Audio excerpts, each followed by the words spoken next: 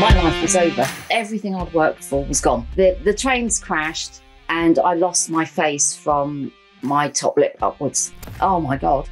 I can still remember the pain to this day. Imagine being in a train crash and having your entire face ripped off. That's extremely shocking, but somebody that can turn around and say that they're grateful for what's happened to them. Yep, that was fun and I made a difference. The train crash is actually the best thing to have ever happened to me.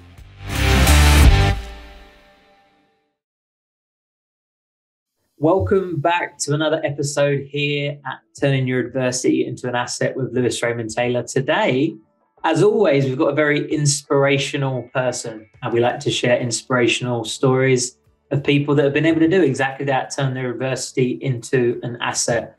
And Pam Warren that we have here today is no different than any of our other guests. They all have incredible stories, but very unique stories, and stories that if more people had access to, they would realize that there really is so much opportunity in life. And, you know, all these tough things that happen to us aren't necessarily the end of the road. So before I rattle on, I'm just going to hand things over. First of all, Pam, welcome to the show. How you doing? Hi, Lewis. I'm doing great. Thank you. And thank you for having me on your show. Very honoured.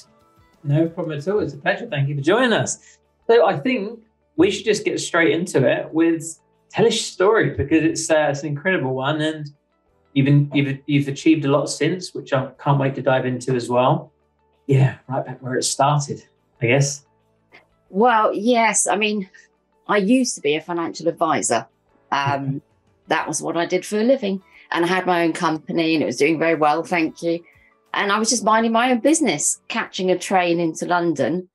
My high-speed train that was coming through Reading crashed and met a train coming out of Paddington, and we were on the same bit of line.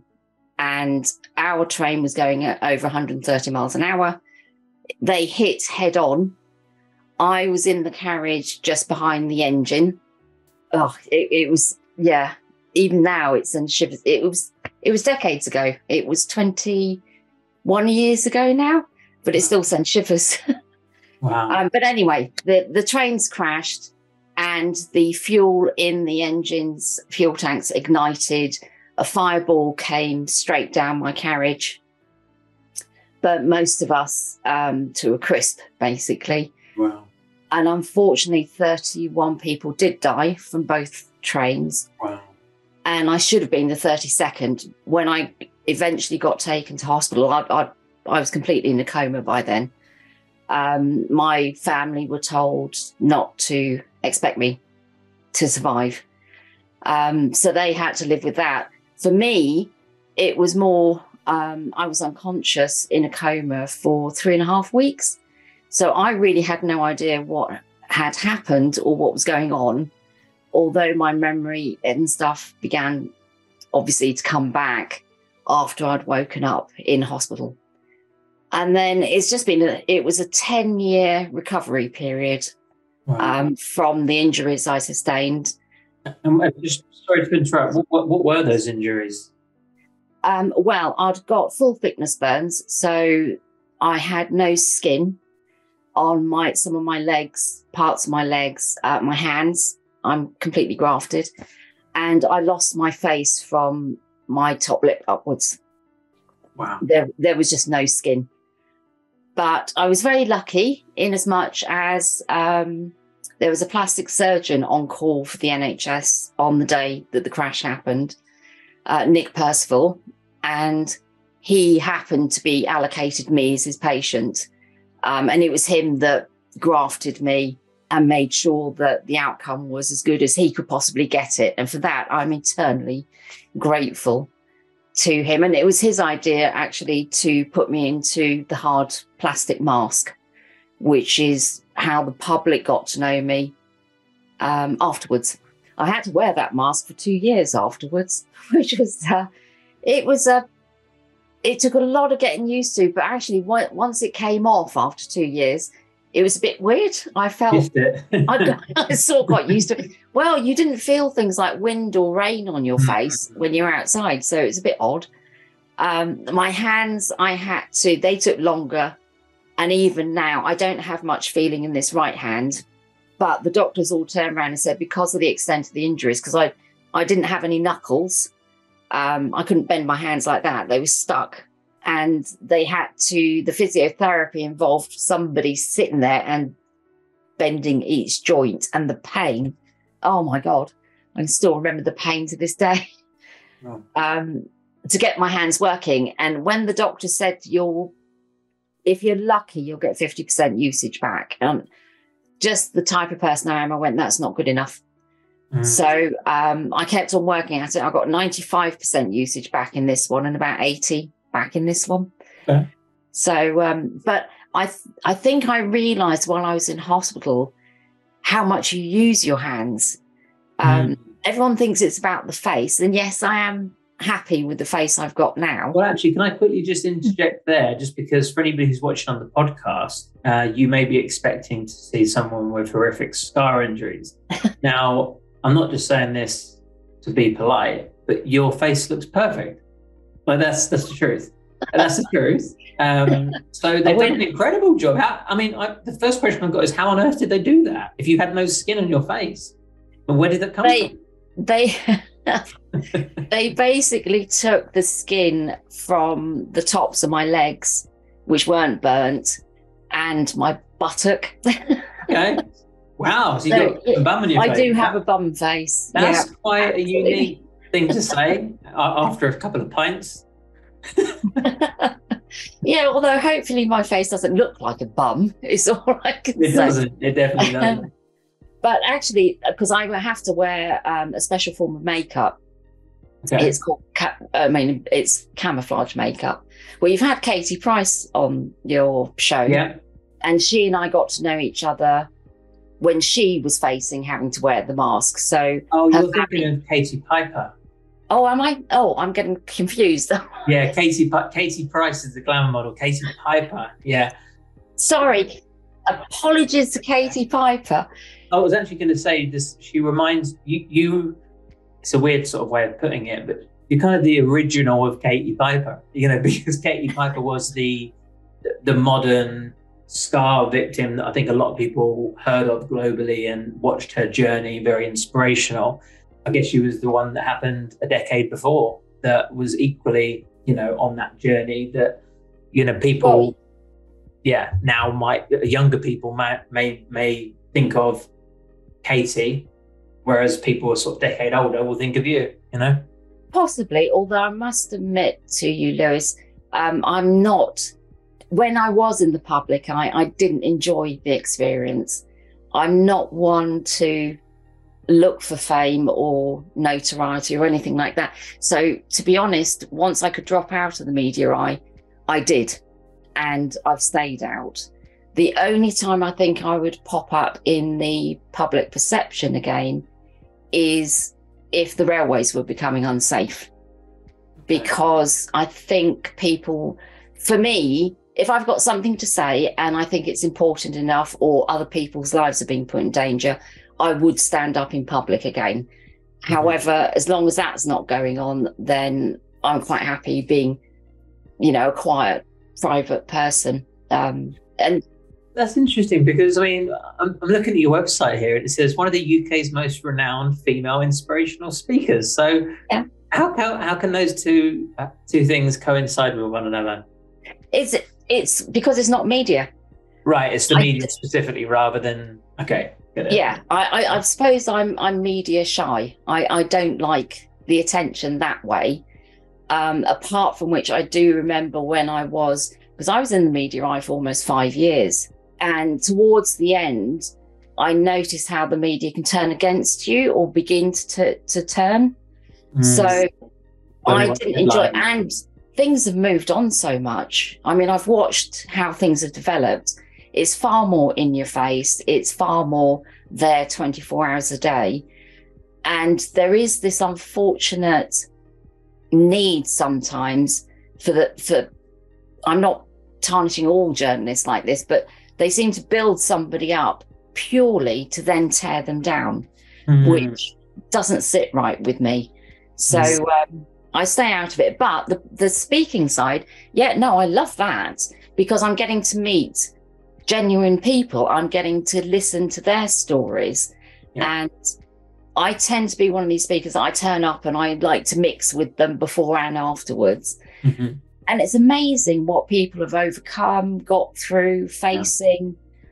Yeah. And sometimes that sort of helps you as the inspirational speaker to then keep going, because you think, okay, yes, I've got a slightly more unusual story, but I don't mind sharing it with you. So that's the way I view it. Yeah, got it. So you want to inspire. You're quite happy to be on that platform if it's there to help, but you don't want to be. I couldn't agree more with the media. You know, I think they like to get a story, and in its early days, the inspirational element is enough to get the clicks and get the headlines. But then as that part starts to die down, they need to get more creative with the ways in which they capture the public's attention. And it's actually, for you to have caught on to that 20 years ago is quite impressive. It's only sort of nowadays when people are becoming more aware of the fact that they're influenced and manipulated and all sorts of things by the media, to have realized that 20 years ago and sort of lay your own path in the way that is, you know, congruent with the way that you want to be portrayed, shows a lot of foresight, actually. So I always remember actually that program had first started. I don't watch much reality TV, as you might have guessed. That one where they go in a jungle and then Celebrity Get Me Out of It. That's the one. That's the one that Katie Price was on. Yeah, Piper. I must remember that. I got approached to be on there back in the day.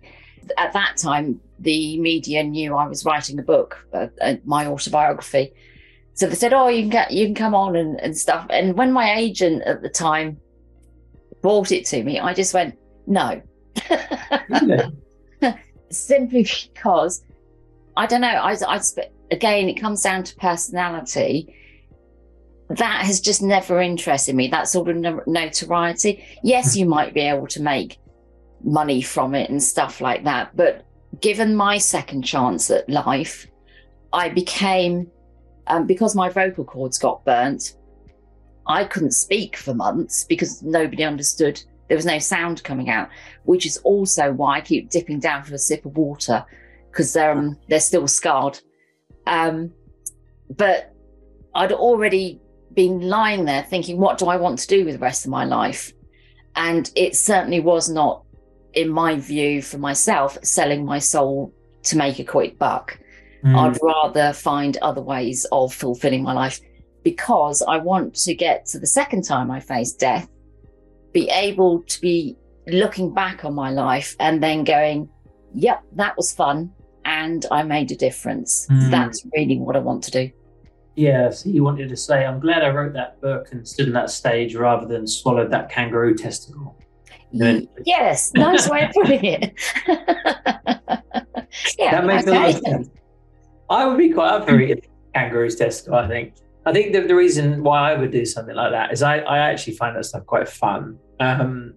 But also I do have a bit of a desire for that fame, I must admit, just to be honest with it. Comes from when I was younger, I used to be really into acting and singing and dancing. And I've always had that kind of entertainer kind of like desire in me. Mm-hmm.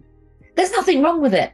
There's nothing wrong with it. If that's your personality, then go for it. And I always celebrate people's successes. You know, I think it's wonderful if they achieve what they want to achieve. It's just, for me, it wasn't something I was looking for. I feel I've got a different path to tread. Of course. Well, tell us about that different path, because I'm really curious to hear the turnaround. So you're in a position where, well, actually, I'll tell you what, first of all, can you tell me a little bit about how you must have felt at that time when you realized your life was never going to be the same again? And that transition and that turmoil mentally of what you were going through. Because obviously there's the event, there's the initial shock of holy. Yeah. And then there's a transition, and then there's the kind of, you know, your second attempt at life, like you said, or not attempt, or second chance at life. And you built an incredible one. Looking forward to hearing every chapter of that journey. But yeah, what was it initially like? When you looked in the mirror, I guess when you were told, what happened. How was that? You've kindly said that my face looks great. Yeah. This is not the face I grew up with for 30 years. It is a different face, but Right. I've got used to it now. So yes, it was a shock. You're absolutely right. And it began to dawn on me that in that split second, when those two trains collided, my life was over. Everything I'd worked for was gone. There was no physical way I could go back to my company. I can't now do a normal job. I can't work 9 to 5 for 5 days a week because my health is just not good enough. Mm. So my health dictates, and I struggled. I really did struggle with it. And without realizing, because by the time I recovered enough in hospital to pay attention to what had happened, how it had affected me, and think about the future, all the help and support that the government had brought in after the train crash had disappeared. There was none. So I'm afraid I went down the route of alcohol. I'm always embarrassed when I start to look back on this spell. And luckily it did turn into just a spell, but it was a good couple of years I was using alcohol to anesthetize the feelings. It got to the stage where when I woke up in the morning, I needed a drink to get going. And then I didn't realize the damage I was doing around me, because by mid-morning I was drunk, but I was still in the public eye. So I was making a complete fool of myself. My family were trying to tell me, but of course, you all probably understand this, that you become very aggressive when you drink. So I was just saying, oh, you don't understand what I'm going through and all this sort of stuff. Well, they can't. And if you don't mind me quickly just jumping in. No, of course not. I don't, you said, kind of embarrassed and unfortunate I went down this route. Do you know what? I see alcohol playing a required part in your journey. Like, you needed a coping mechanism of some kind, and that was the one that you found. And it got you to the next stage regardless. There could have been an alternative. There might have been a more constructive one. But regardless of whether it was positive or negative in your eyes or other people's, you are where you are today. And that was a coping mechanism that you needed. But I would, no, you see, this is where I will disagree slightly, because yes, I understand what you're saying in so much as it is something when you're trying to sort yourself out, it is an easy route to follow, or an easy route to go down. Mm-hmm. What I wouldn't be here if it weren't for eventually getting psychological help, because my alcoholism actually culminated in me trying to commit suicide. Right. So that is the downside. That is where I could have ended my life again. I think it was more, looking back, I think it was more call for help, because I just was totally out of control. But then a psychologist stepped in, and he's been with me now for 15 years. So, and I still consult a psychologist, because I got diagnosed then with post-traumatic stress disorder. Understandably, nobody told me before there was such a thing.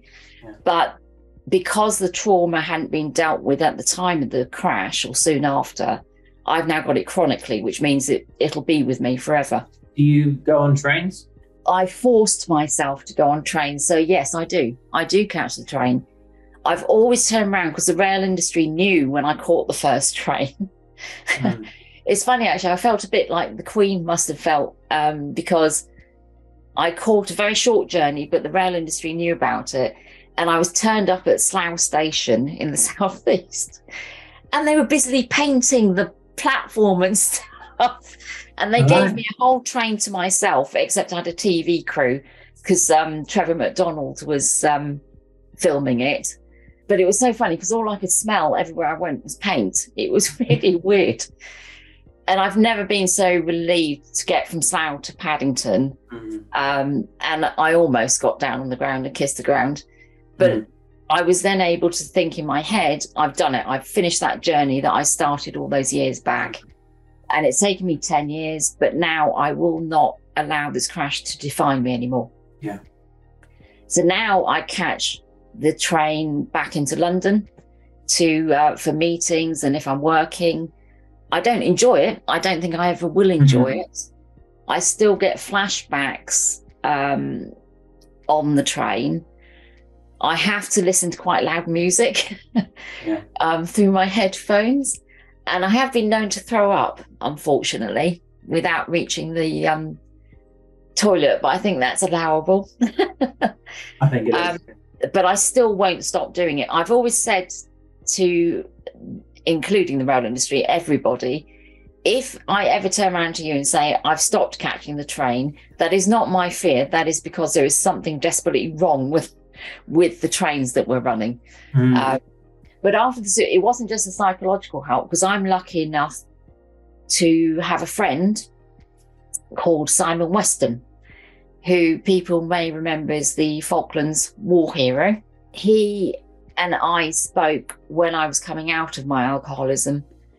And it was him actually that really turned it around for me, because he said to me, because he's been through it, and he said the thing he learnt was alcohol, when you are that stressed or that trying to cope with so much, he said it can do one of two things. Either it will destroy you and your life in the end, or you can choose not to allow it to destroy you, to turn your back on it.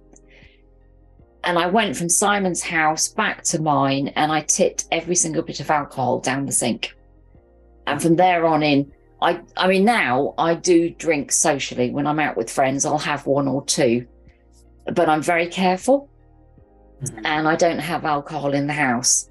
Again, I am being careful. That's because I want to be in control. I don't want it to ever take control of my life again. Yeah. Just going back to something you said earlier, which was really interesting. It was a while back, but it's something that stuck in my mind and I wanted to ask you about it. You mentioned that when you looked in the mirror, you had a different face. And it wasn't one that you remembered, pre the crash.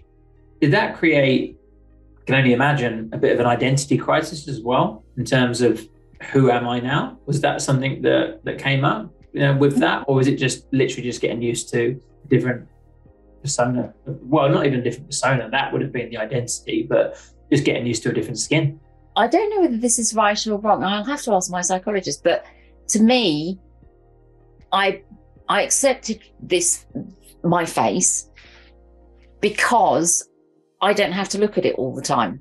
It's people, other people have to look at it. Okay. I don't.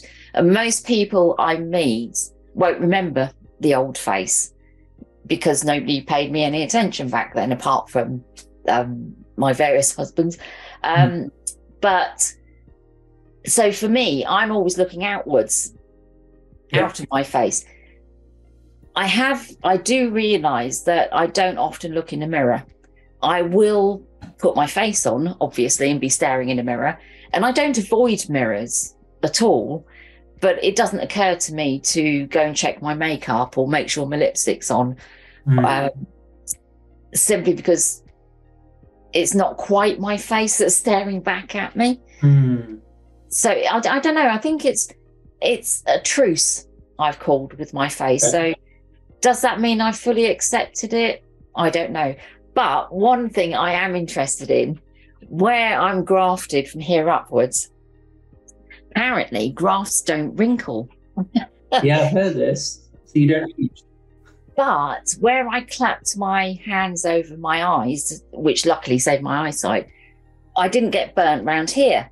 So I think, and I'm not sure, when I hit my 60s and 70s, these will wrinkle and this will wrinkle, but this will be completely smooth. So I'm going to end up looking like a tortoise. That is what I'm going to be left with.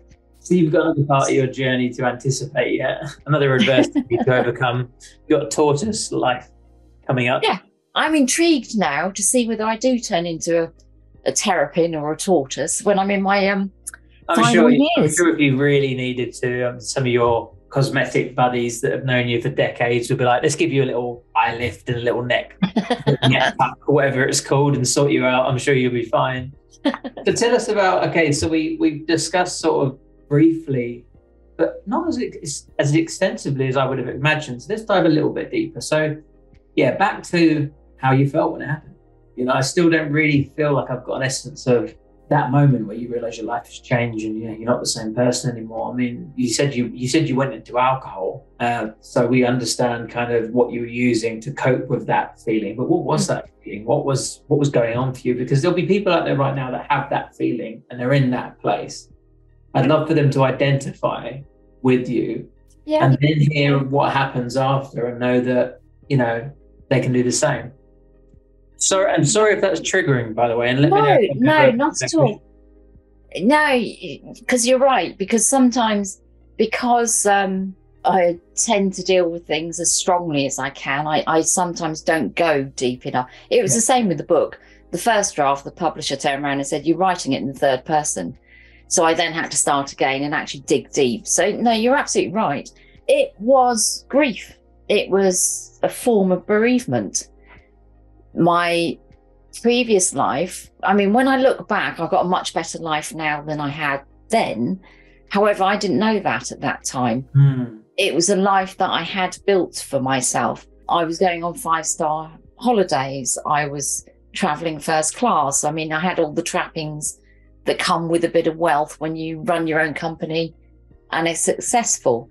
But I think initially I wanted that back. I wanted to have exactly what I had before, because it had not been my fault. I did not go out and set myself alight. I wanted justice. But I think deep down I knew if I got angry and then kept on reaching backwards to what I wanted or used to have, that somehow it was going to make things a heck of a lot worse for myself. Absolutely. Maybe that's why the alcohol came in, because when you've had a few, you're much like you can cry. It's much easier to cry, isn't it? And it's much easier to come out with all this gobbledygook that's going on inside of you. Maybe release. Yeah. And you're completely right, by the way. When I was in rehab, I learned the expression "resentments keep you sick." And it's, if you hold on to that, the only person you're really damaging is yourself. You and also the serenity prayer. I think I've said this on every single podcast, but have you heard the serenity prayer before? I don't think so, no. All right. It's called, "Grant me the serenity to accept the things I cannot change." Now you've heard it. "The courage to change the things I can, and the wisdom to know the difference." And that kind of links up with the resentments keep you sick, because a lot of people hold on to these resentments thinking that if they're angry about it for as much as they can, that it will change the situation. Once you realize that nothing can change that situation, and regardless of how angry I am about it, it's not going to make any bit of difference. The question is, do I want to be angry or not? And who's that serving? And I've been in situations where I've been resentful at something or someone, and in a weird sort of warped way, it kind of feels like we're getting one back at them or that situation by being resentful, isn't it? I don't know if you relate to that. It's like, if I'm angry at them, then they deserve me to be angry at them, but really, in reality, that thing or that person has no idea that resentment that you're holding on, or doesn't care and is walking around happy as Larry, or it's obviously different in everyone's scenario, but the only person that's really hurting is yourself through that resentment. So realizing is important. Yeah, don't you also think that when you get to that stage where you can almost physically do that to whatever it is and put it in your past, and then concentrate on moving that way forward, that to me is really empowering. Of course. It's where you've grabbed something that is so powerful by just letting go and letting that become the past. You may never forget it, particularly when it has been very traumatic within your life, but you just make that decision, don't you? I will no longer allow that to affect me. And my power, or even if you were looking for revenge, which I never did, but if you did want to get your own back on someone, something, what better way of getting your own back to become that powerful person that then said, you know, that is definitely in my past. I'm going that way. And that way is quite exciting to me. See, I get tingly when I do this, you know, when I actually feel that moving forward. That to me is where we all should be heading, you know, irrespective of whether you've got something to push into the past or not. Yeah. And that's what I keep trying to do when I'm talking to people, is to get that. I'm literally fizzing with excitement every time I think forward. And that's what I'm trying to get other people to feel. Yeah, well, I tell you what, I couldn't agree more. I had some traumas with my father and stuff like that. And, you know, I was angry at him for a long time. There's probably still elements of that there still to this day. I don't think you 100% get rid of it. No. But I'm not holding on to it, and I've let it go. But I've decided to, because just to give you some context, he used to call me a buffoon and stupid and stuff like that, and hit me and things like that. And that, you know, that stuck with me. And my sort of, I guess, revenge, rather than revenge, is look who I've become, you know?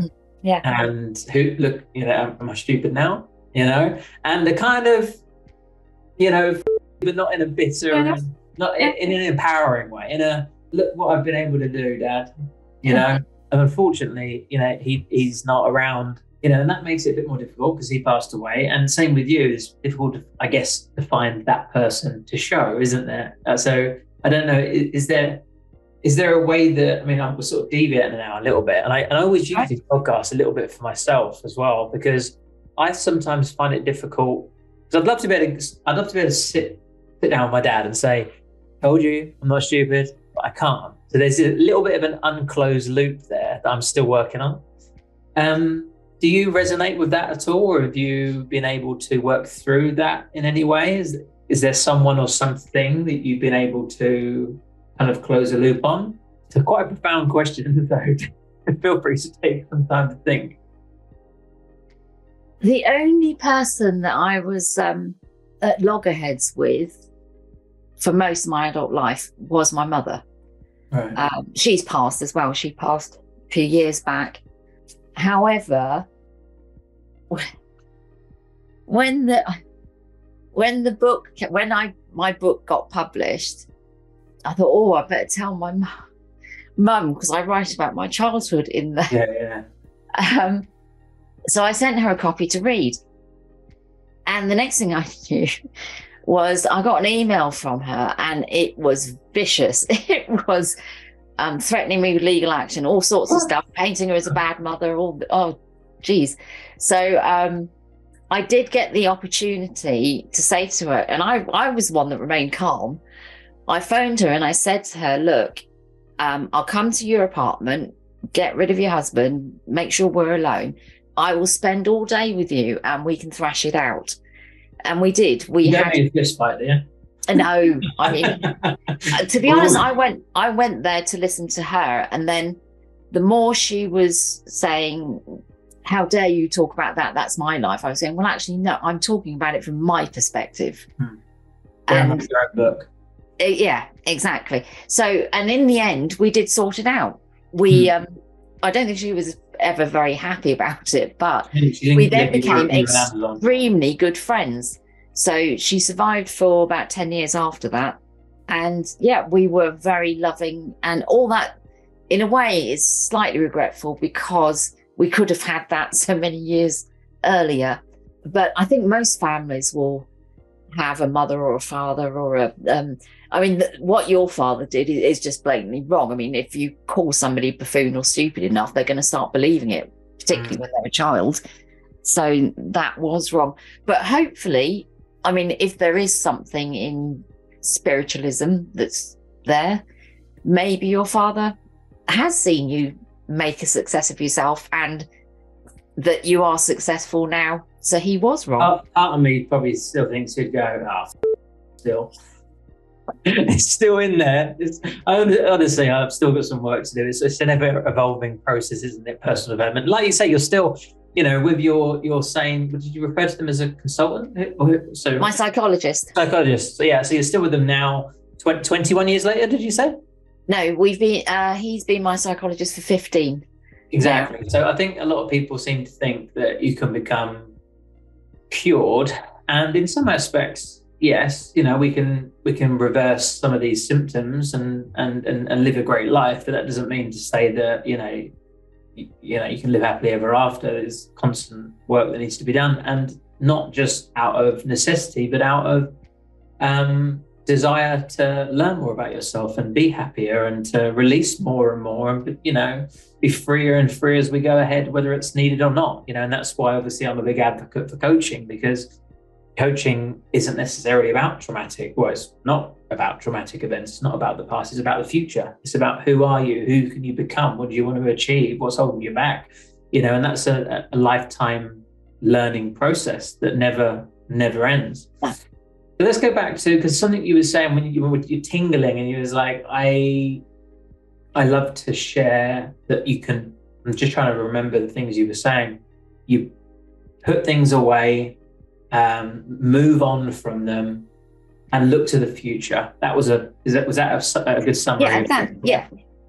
So this is going to be a hard question, and I think because you was like, this is what I really want to share with people. So I sense there's a frustration of being able to articulate it, because it's a very, very personal thing, and also a very difficult thing to explain. But can you? How do you do that? If someone is in a situation where they are resentful, they are bitter, they are angry, they are still in that stage of grief, and they can't see the light at the end of the tunnel, they don't believe that there is that possibility of an asset at the end, because their life, as far as they're concerned, regardless of the level of severity to them, is, it might be a breakup, for example. Yeah.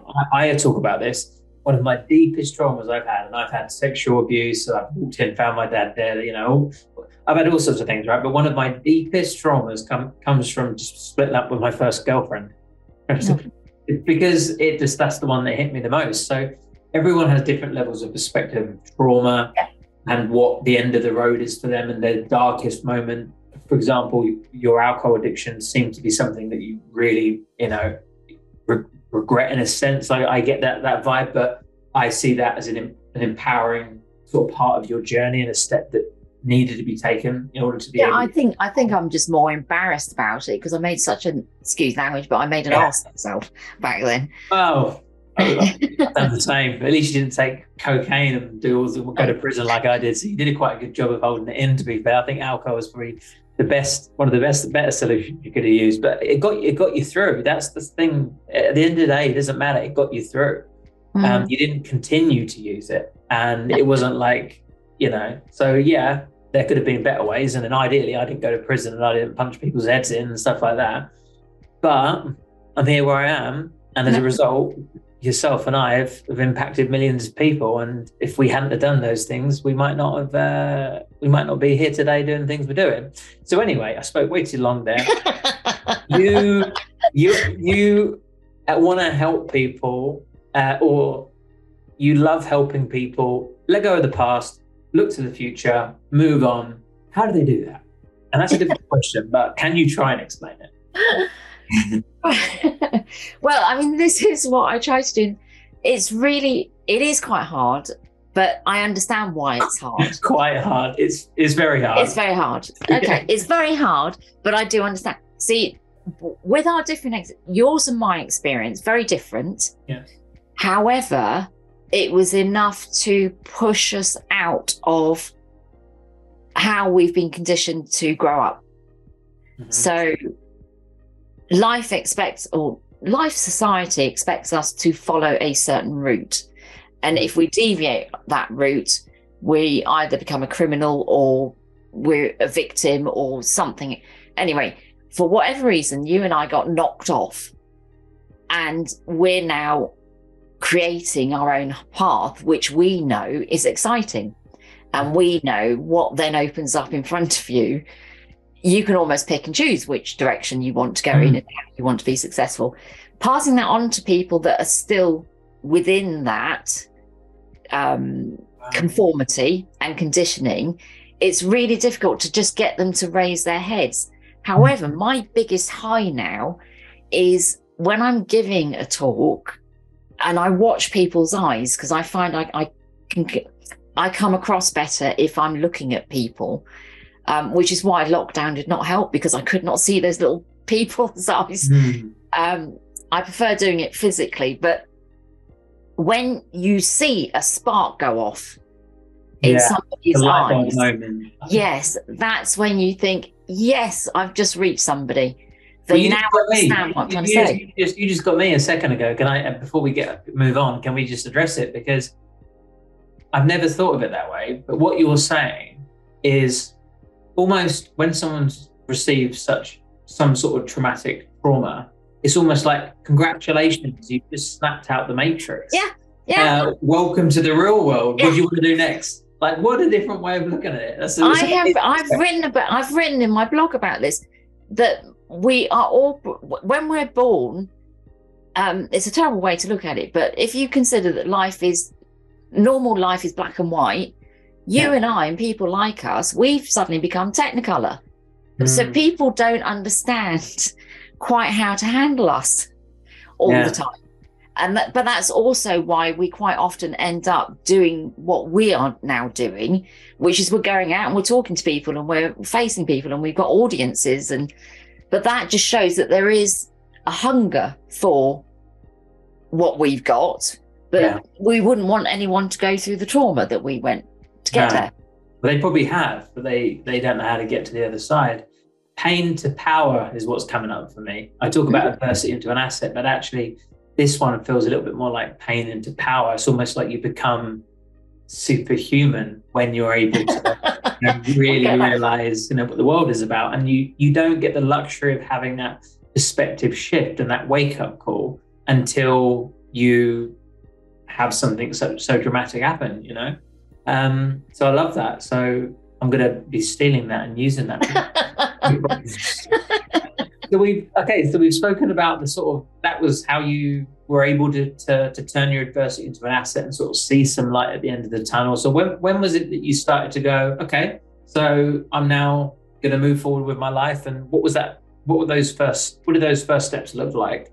Was it like, I'm going to get myself in front of the camera? Was it, I'm going to write the book? What was the bit that started the assets that you have today in terms of, the ability to help people and the income that comes from it and the books that you've written, the stages that you've spoken on? How did you get into that? Because that's the bit that I guess a lot of people are going to be inspired by. I'll be perfectly by accident.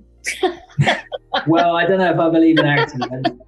Maybe the train accident, but not these types of accidents. No, it was, well, this is also why I can, hand on heart, that is the right side, isn't it?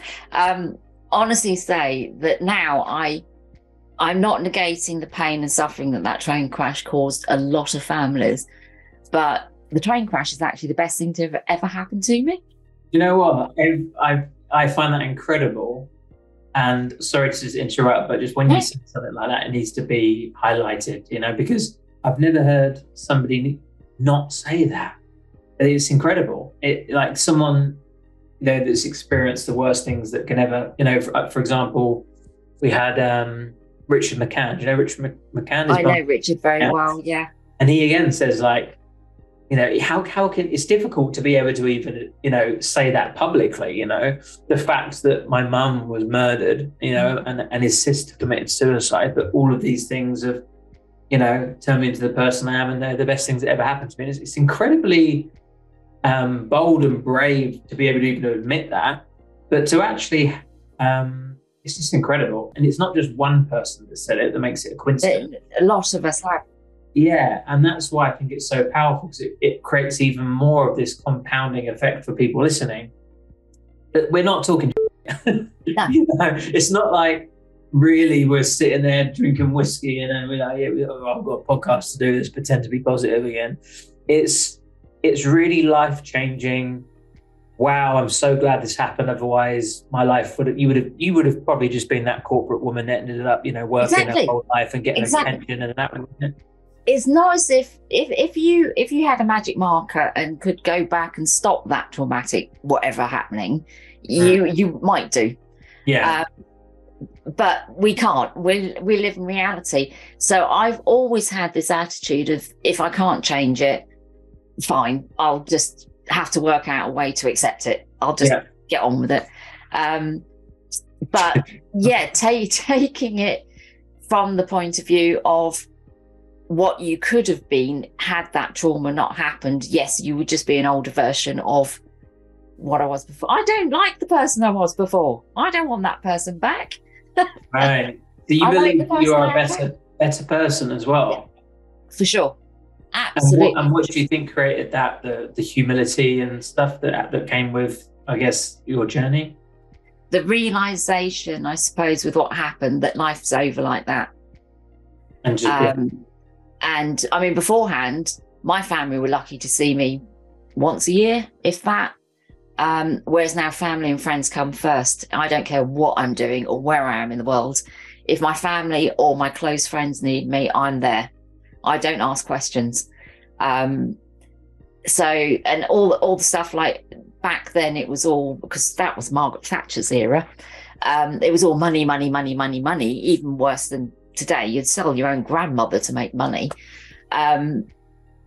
Whereas now money's not so important. I mean, yeah, you want to pay your bills and your mortgage and stuff like that, but no, I do not need the latest car. No, I do not need to go on a posh holiday. I'll afford it. Instagram followers now, I think. Sorry? Instagram followers, the people want now, I think. Well, yeah. So I just think and I'm more open to other people. I was explaining when we first started this interview that I've just moved. I've moved from the southeast of England up to North Wales, and it's much quieter up here. I'm surrounded by hills and valleys. I've only got 4 neighbours. Let's hope they're nice. Yes. Yeah, luckily. They are all very 4 nice. Horrible neighbours, that can be very different. But I'm loving it, and I'm loving going out and meeting people and listening to their stories and what they've been up to, and realising it's all part of the world is so much bigger than we give it credit for. And it's another thing, pre-COVID, I'm actually just restarting at the moment, but pre-COVID, you would not have caught me in this country in February. I was always travelling abroad, and I would take 3 to 4 weeks. I would go to a country, I would hire a car, or I didn't catch their trains, I have to admit, and I would hire locals to be my tour guides and stuff, and I would just immerse myself into the culture and the feeling of that country, and then come back to Britain to pick up where I'd left off and carry on with what I was doing. But it was so enriching each time to pick up on what other people saw, felt, believed, were into, and you sort of bring that back and you build it into your life and the way that you're looking at this. And that, to me, that's where all this Technicolor is continually coming from. Yeah, and that's such a good, valid point, that we haven't touched on any other podcast is, they say traveling broadens the mind. That is 100% true, isn't it? Because you speak about this conditioning and this societal creation of this person, and it typically it comes from their surroundings, right? So we're just absorbing what we know, and that's our truth, and that's what we believe. And the more localized you are, the smaller the opportunity is and the larger the limitations are. So if you're born in like this small village, you're going to be like every other person in that village. If you're born in a city, maybe you've got a little bit more opportunity. But if you travel the world, you're like, oh my God, there's people doing that. There's people doing that. And it's just like, oh my God, I can do whatever I want, So I couldn't agree more. That is a big, valuable takeaway. I mean, not everyone's going to be able to afford to travel, but now that we do have the virtual world, there's no reason why you can't get into conversations with people. One of the conversations I've yet to have, but it's still bubbling away in my head, is I've never understood from history why I don't have any religion, I hasten to add, but why the Jewish people have such a hard time throughout history. They've continually been persecuted and picked on and just everywhere, just all the time, even back to medieval times. They were being pushed out of countries back then. And I keep thinking to myself, I must find a rabbi to sit down and say, can you please explain the history of your culture and where your people. And it's not because I want to be Jewish, or I'm just curious. I'm just fill another gap in your mind and add another colour to your palette. Yeah. And I mean, one of my favourite conversations was in Sri Lanka, because of course 90% of that population are Buddhists. And I'm not a Buddhist, but I do like the fact it's more of a way of life than it is a faith. But I sat down for a whole afternoon talking to, they call them venerable sirs, so a priest, if you like, in Buddhism, and finding out about what makes Buddhists tick and what do they believe in and stuff. And as I said, it hasn't made me come away going, oh, I'm now a Buddhist, but it has made me look at things for how I'm behaving with other people in a very different light. So yeah, everything sort of sticks to you, doesn't it? Yeah. Well, the way I see religion is it's just a sort of set of principles and ethics and morals to live your life by. And they're all kind of different versions of the same thing. Like I would identify with being an agnostic. I don't know if you've heard of that term, but it's like somebody who believes in something but has no idea what that is. No. I don't necessarily believe in all of the traditions. Like I don't really believe that Jesus turned, He was probably a very nice man. Yeah, but I don't think he turned water into wine. And also when you're in Bali and you see them, going down the road with their big dragons banging their drum and things, I think, is this actually necessary? That some of this has got to be wrong. So, but there are teachings and there are lessons and there are things we can learn in all of these religions. And it doesn't necessarily need to be something you practice, but there's something that you acknowledge and use to your advantage to become a better person. And you've and I've always said I've never minded people's faiths in as much as if it brings them comfort and it helps them in their journey and their path, because we're all different, then good on you, carry on. Amazing. So I'd like you to do me a favor and blow your own trumpet a little bit. So since you speak about the accident being the best thing that's ever happened to you, you got a life that was better than it would have been. Traveling has been, by the sounds of it, one of those things. And actually, quickly before we dive into this, I just want to do a little plug here. The business we do at the Coaching Masters is we help people build freedom-based online coaching businesses. That's actually what we do. Our mission is to provide ordinary people with extraordinary tools to create freedom for themselves and others. And what we do is we teach them tools, the techniques and the models and the frameworks of coaching. And then we teach them the online business skills to have a remote working coaching business where they can do from anywhere in the world. So we have coaches from 81 countries around the world, and they're traveling nomadically, and they live in Bali, and they go wherever they like. So they can travel whilst helping people, whilst earning an income. So it is actually now possible for anybody to do it. So I just wanted to just give that plug because, if someone's listening to this, like, wow, I would love to be able to travel, but I don't have the resources. There are ways to do that now. Yeah. Anyway, we need to show your assets. So can you do me a favor and blow your trumpet? What else have you achieved? I mean, we mentioned the book. I mean, share with me the amazing things and the assets that you've been able to acquire and create and help people over the last few years. Okay. Well, I managed to help change the UK's railway system. Wow. Yeah. Because I just became a bee in the rail industry's bonnet. They really hate me. So back in the day, I campaigned very hard and very publicly, holding the government and the rail industry to account for what had happened, not just to us, Southall, Clapham, what came after us, Potter's Bar. I kept on pulling them up and not letting them off the hook and getting them in the public eye to show them up. And eventually we had an inquiry after our train crash, which came up with a whole raft of recommendations to improve safety.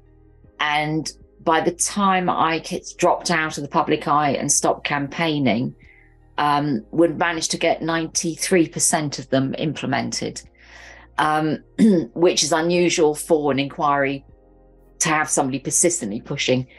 Even now, ever since I started catching the trains again, I'm still in the background with the rail companies. I'm on the rail safety committee for the country quietly just keeping an eye on safety and stuff. This is why I'm saying, if I stop catching the train, take it seriously. Okay, I'll take a note of that. But so that I'm quite proud of. That I will be eternally proud that I managed to change something, little old me. And I'm continuing to keep an eye on it.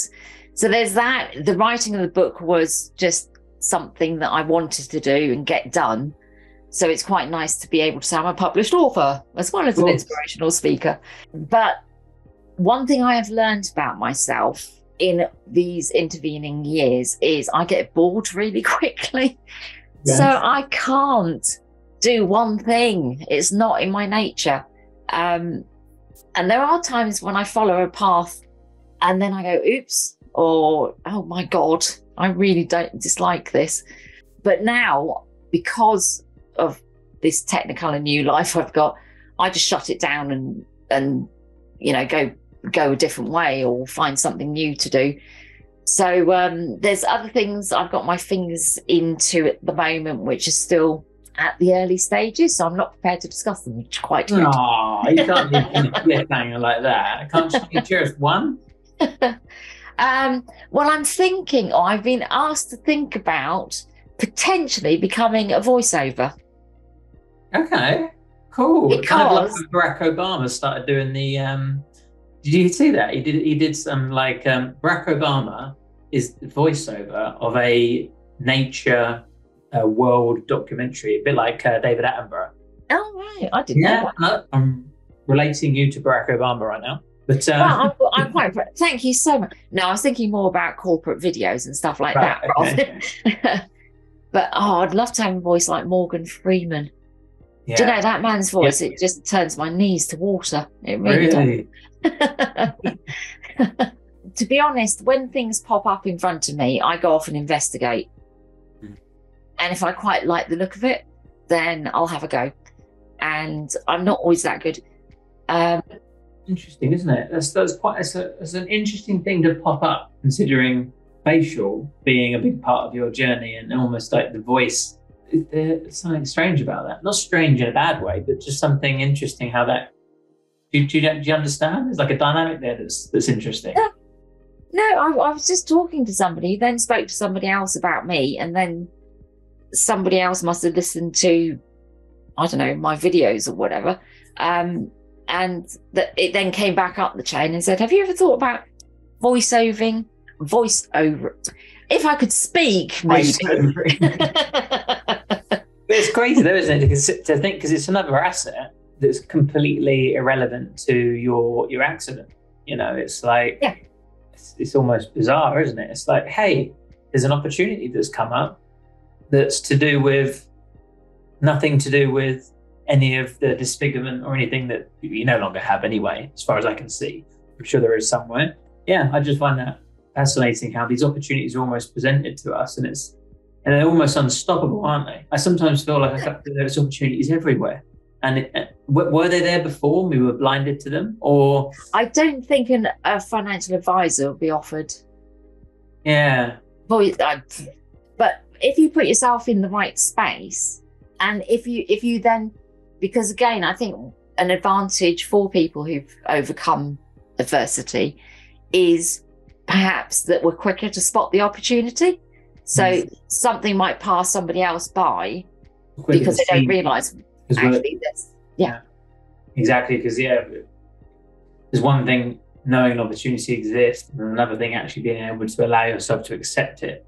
But if you've had such traumatic things happen in your life, it's just like, why not? Fuck it, And most people's instinct is to be fearful of change. So, I mean, it's one thing that I bang on about throughout all my talks is change is actually exciting. It's not something to fear. But it is, I can understand why people are fearful. It's easier to stay in your comfort zone, but then if you're in your comfort zone, fine, but don't be surprised if nothing pops up for you. Don't be surprised if you're lying on your deathbed thinking, I wish you'd done all that stuff. That was awful. Because I say to people often, is like, risk feels scary, but have you ever taken the time to contemplate the feeling of regret in the future? It's far worse, I should imagine. Yeah, I mean, you just mentioned it. I mean, everyone who can do that deathbed scene in their own head, Yeah. And look back on their life, what do they want it to look like? And it's probably not what they're currently doing, which is, sitting down in front of the TV and doing a job they don't like, and paying their bills month to month with, very little else going on. And that's not me trying to be hating on the general population, but just being realistic. I speak to people all the time, that come into our community, and that is their reality, and that's all they think is available for them. And there is no way out of that, and that's life. But it's down to people like us and anybody else who wants to get involved to share that there is an alternative. And you don't necessarily need to wait for the adversity to happen, in order to be able to turn it into an asset. There is an amazing life out there for everybody, but we have to go out and fight for it and find it. And sometimes it's forced on us, like in our scenario, and other people get to choose. Are the people listening to this or watching this prepared to choose that life because it's available for us? But anyway, Pam, it's been an absolute pleasure. Is there anything else? I've got one last question for you, but before I do that, is there anything else that you'd like to share with anybody listening right now that's maybe going through some tough times and is looking for that extra boost? Yeah, I suppose don't give up. Yeah. It doesn't matter how many times you fail, or you might start something and then think, I'm too frightened, or it's a bit like that old adage, isn't it? If you're trying to quit something, like say if you're a smoker and you're trying to quit cigarettes, then you might suddenly start smoking again, or you might have a few. Don't kick yourself. Mm-hmm. You've just got to think, right, okay, stop doing that again, move forward. And it's that continual moving forward, because it will gather momentum. Absolutely. And knowing that that's normal as well. I think a lot of people might beat themselves up and look at people like us and go, oh, they're perfect. But it was only recently where I had some epileptic seizures and also a chest infection. It was very random. And I was in Bali, and they started injecting me with fentanyl, which is 100 times stronger than morphine. And then they were prescribing me with Valium and Xanax and Tramadol. Before you knew it, I was a prescription drug addict. Like, honestly, it came out of nowhere. And I had to get myself off of those drugs. And this was only about 6 months ago. Well, this is, between 6 months to 3 months ago. I had about 3 months of taking those drugs. And that came out of nowhere. And I think a lot of people would probably think that, people like us that, have our shit together, don't go through those ups and downs and don't make. Of course we do. But it's a part of life. So, and they separate. A lot of people separate themselves from us. And they go, well, that's all right for people like that, but it's not for people like me. But I remember feeling like that. I remember feeling like I was the one that was different. And you might be able to change, but not people like me. Yeah. It's available for everybody. Yeah. So can agree more. Thank you so much. There's been a lot of value shared today. Last question. Your website, it says international inspirational speaker. So I'm curious to know, what is the difference in your mind of the difference between an inspirational speaker or a motivational speaker? Okay, they're not dissimilar. I think, though, when you inspire somebody, I'm going to use dictionary definitions now, you are profoundly changing them. So an inspirational speaker is somebody who is not so much about steps or you must do this and you must do that.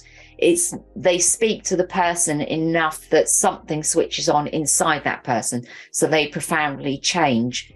Motivation is more, if you think about the right, you will do it this way, so it's more recipe based. And that sort of motivation, if it's not partnered with inspiration, it tends to fall away.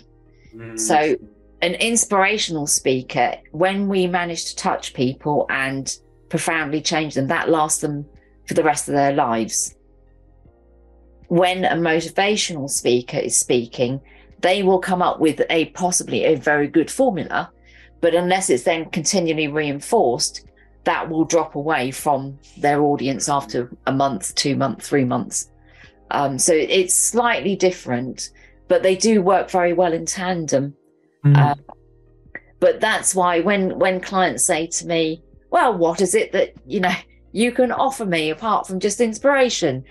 What's my return on investment? It then becomes quite hard to quantify, but you're sort of saying, well, this is how your staff will, or your employees will be profoundly affected.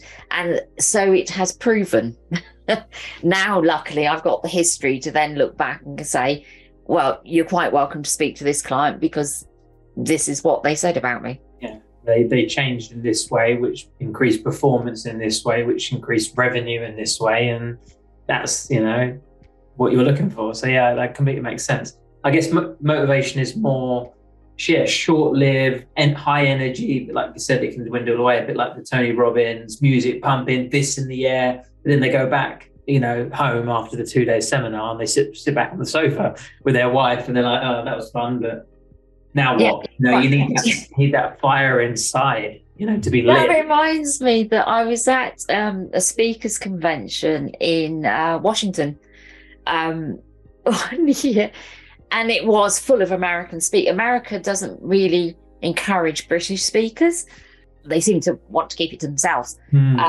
But so there was lots of American speakers on, and there were a few that I went to thinking, yeah, I want to listen to them.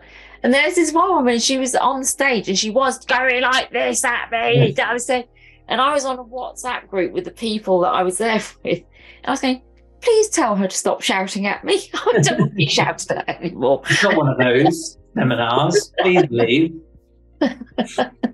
Well, at least you did a good job of motivating her by accident. Both pieces of the puzzle there, both motivation and inspiration, which I'm sure are equally as powerful to somebody. But we've changed my life because I'm now going to call myself an inspirational speaker for the rest of my life and not use the motivation. Thank you for that. You're also going to nick some of this interview and trademark. Everything you've said is now in my brain for life, and I won't be able to help sharing it. I'm sorry, but hopefully I've shared a couple of bits with you as well. You can nick those back. It's been a pleasure, Pam. Thank you so much. Well, thank you for having me on, Lewis. Do let me know how you get on, because I know you're on a bit of a mission as well. Of course. So stay in touch and let me know how you're doing. I will do, and hopefully, hopefully we get a chance to meet up. I'm actually due back to the UK at some point, so who knows? Maybe we'll catch up in Wales over a brew one day. Yep, sounds good to me. Cool, take it easy. Thank you, everybody listening today on the Turning Your Adversity into an Asset podcast. This is me over and out, Lewis Raymond Taylor. Take care. And go and turn those adversities into an asset, guys. It's proven. We've proven it today. We've proven it every other episode. Now it's your turn.